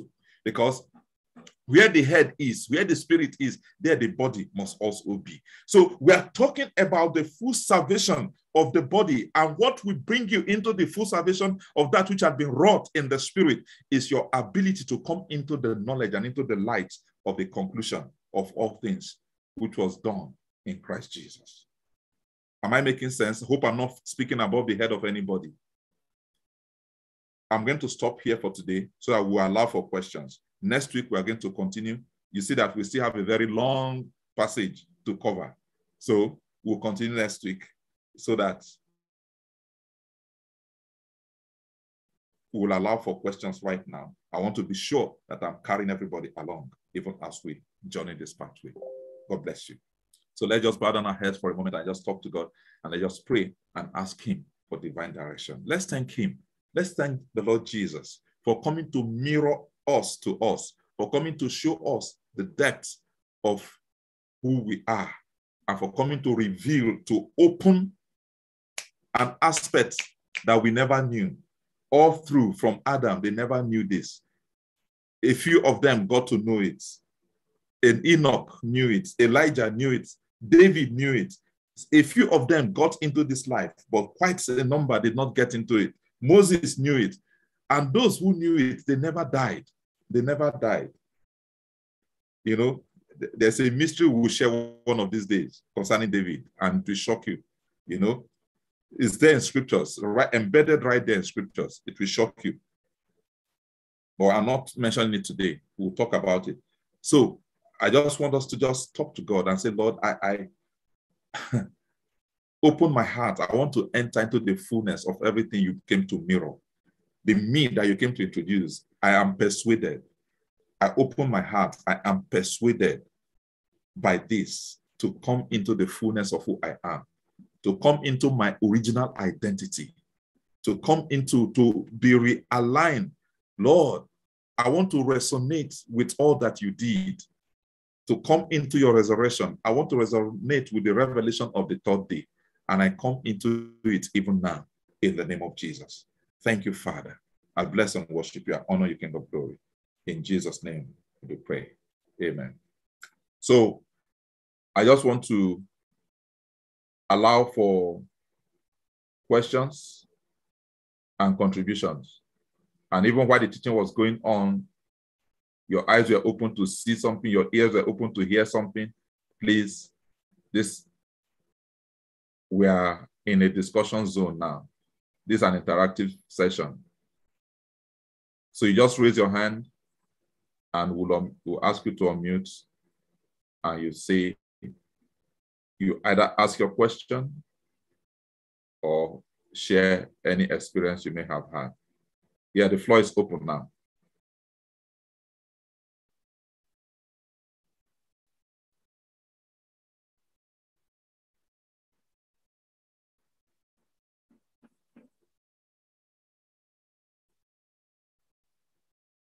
Do we have any?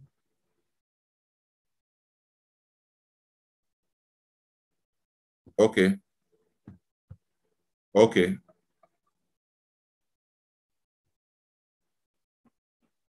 All right. Let's see. I think somebody is sending a chat, so let's just see.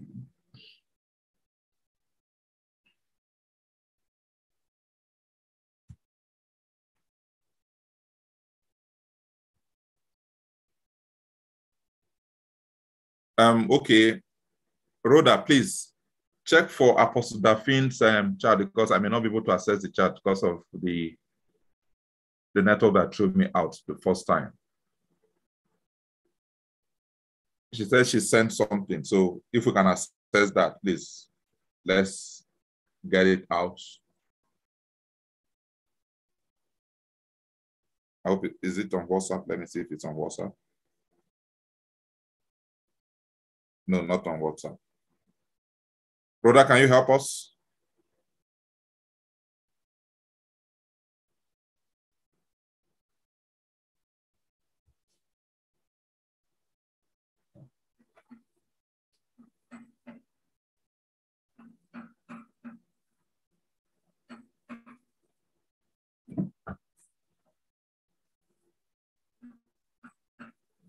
He said, I actually posted it, but let me read it out.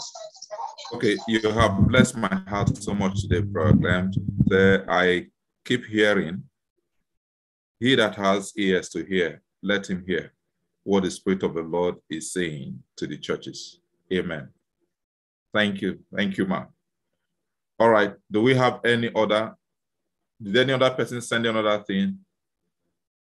Okay, another person sent, okay, I thank God I joined this meeting just on my way to the airport.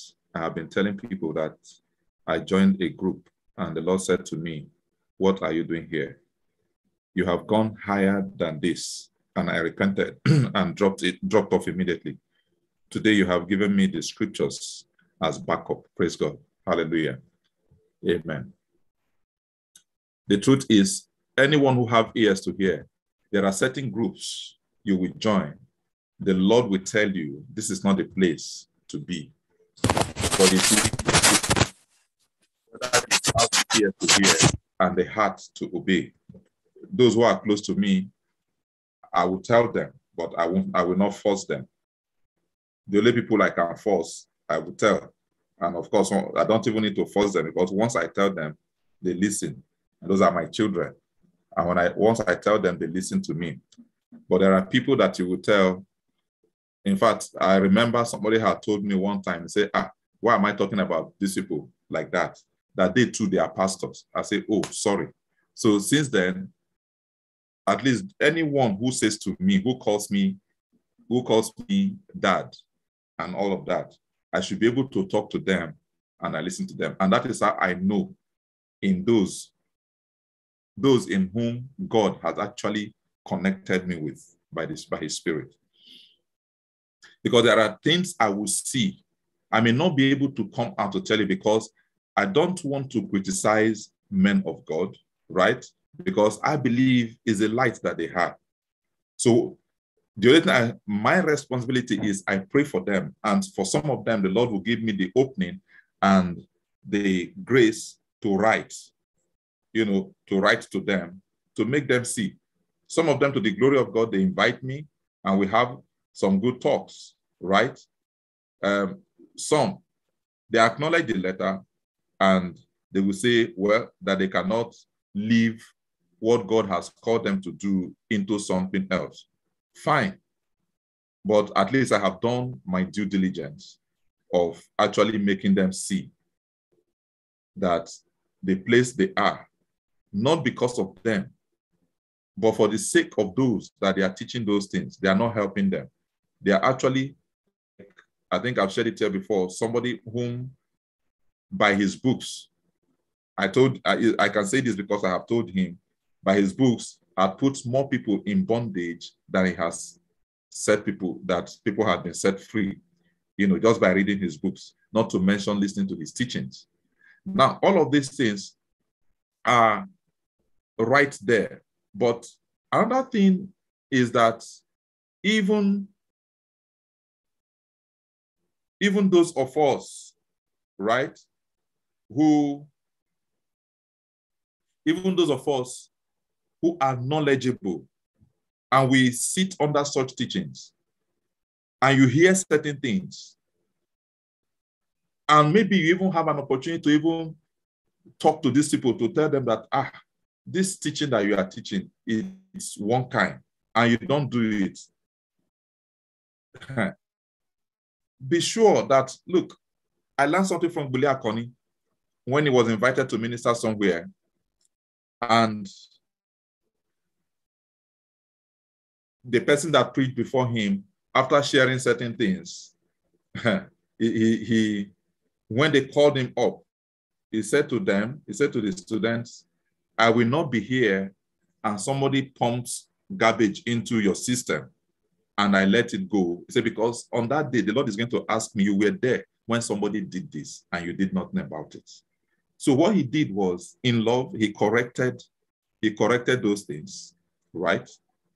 But the person that taught those things carried his bag and left the place. No problem. But at least the people heard. The people heard and they knew that, okay, this person did this for their own sake. So let's get into this.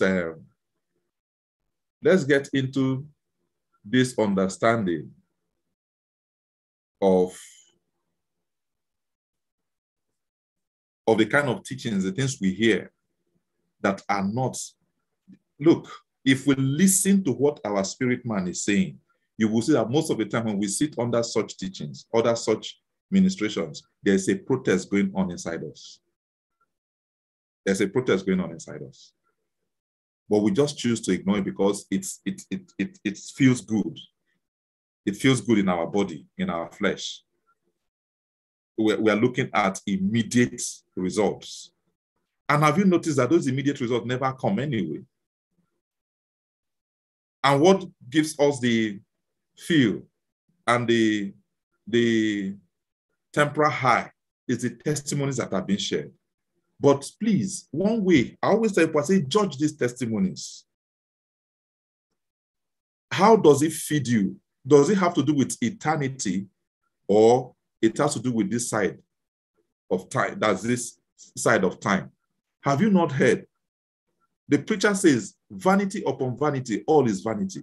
And he said, this is the whole duty of man. The conclusion of the matter is that this is the whole duty of man, that we seek God, find him, and serve him all the days of our lives.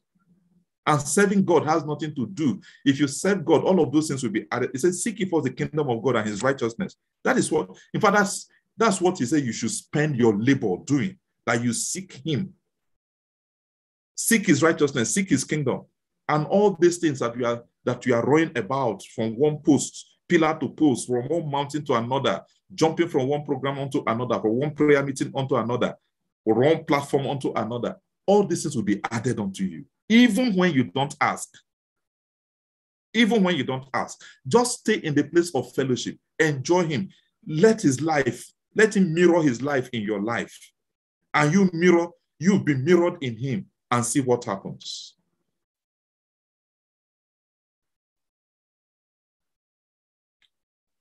May God grant us wisdom in Jesus' name.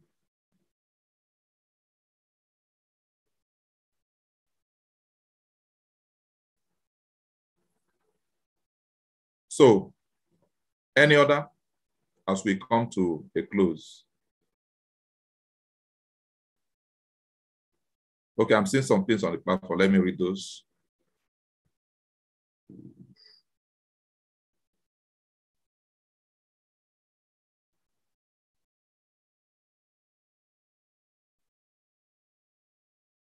It said, if this knowledge had been unfolded in Pauline's teachings, why is it taking the body so long to realize this?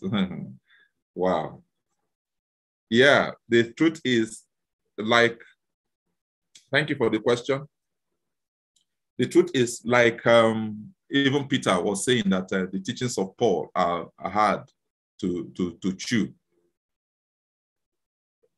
Most people, I think our mindset has a lot to do with our understanding.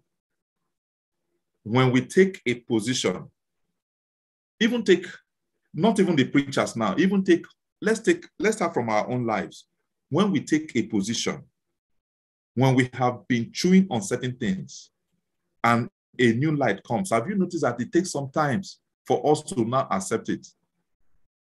Except maybe you have been in a place where you are becoming very dissatisfied and you are beginning to seek for more, then God now opens you up to something new and you find that thing just resonates with your spirit. That's when you open up to it. Otherwise, if you are the kind of person that is looking for quick fixes, yeah, that's the word, quick fixes, fast food and all that, you find that you are never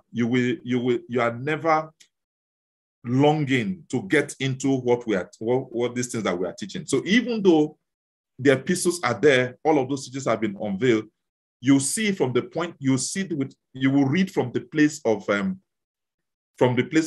veiled face.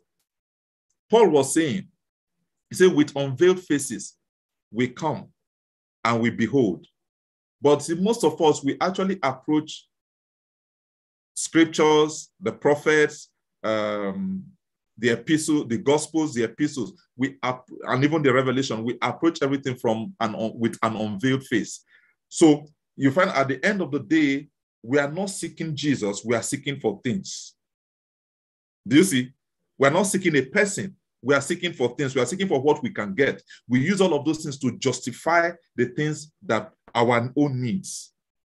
We forget that everything about scripture was to bring us into an alignment with our original and authentic creative position where we are meant to give, where we are ordained to give pleasure to the one who created us. When we understand that, you'll see that there will be a shift in our orientation. There will be a shift in our discussions, and there will be a shift in our interactions. It will no longer be about me. It will now be about him. seeking him out to understand what he needs. We'll be seeking his need, not our own need. And in seeking his need, our needs are met. And will not, those needs, our needs being met, we won't even pay attention to them. Yeah, they won't have a hold on us. But when we seek our need, that is when we'll be jubilating, thinking that that's the highest. And we'll be celebrating men instead of celebrating God. May God have mercy on us. Yeah, thank you for guidance, okay? I've turned off a lot of teachings in recent times that I used to clamor for. I just realized they don't get to me or edify me anymore. God bless you. Say, this is how I know that God is working on me and he's bringing me to a place he actually wants me to be. Hallelujah. That's testimony. That's testimony. Until we see the eternity in man, we will still be thinking in the flesh. Yes, I agree. God help us, and may God bring us into these divine truths that have been unveiled, and may they build us up and feed us all in the name of Jesus. God bless you. I love you all.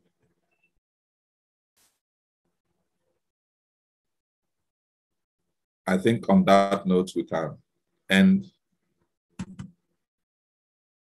today's broadcast. I hope you are all blessed as I was teaching it. And I pray that even as you've been blessed, carry this, share with people. We have about 3 of these streams on YouTube, so please share them separately. Share them, please. Then we have the YouTube.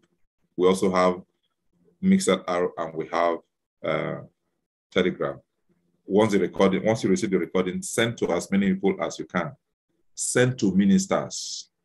Let's begin to encourage our ministers with these words and with these teachings. Amen. So by God's grace, we'll continue next week, and we'll see how far God will take us. God bless you, and God honor you in Jesus' name. All right.